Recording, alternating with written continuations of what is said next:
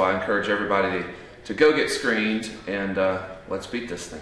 Charles Kelley of the mega country group Lady Antebellum took time away from the studio Monday morning to record something that means even more than his music. I'm Charles Kelley from Lady Antebellum, and I'm in this fight against colorectal cancer because it kind of hits close to home for me.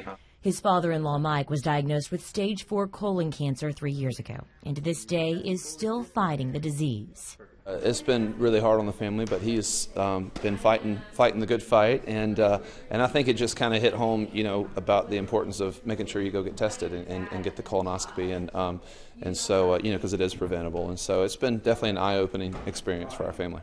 Colon cancer is the second leading cause of death in the United States and is expected to take almost 52,000 lives this year alone.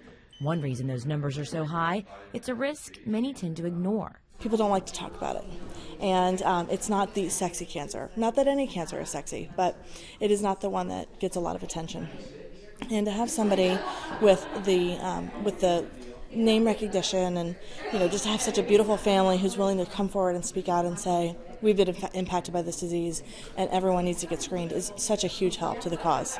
Charles says he's hopeful that being a small part of this awareness campaign will mean a lot more people get screened so that no one has to go through what his family has. Anytime, as a band, Lady Antebellum on our platform can kind of help, maybe even if 1 or 2 people, it encourages them to go get checked out. I think it hopefully can be a positive thing.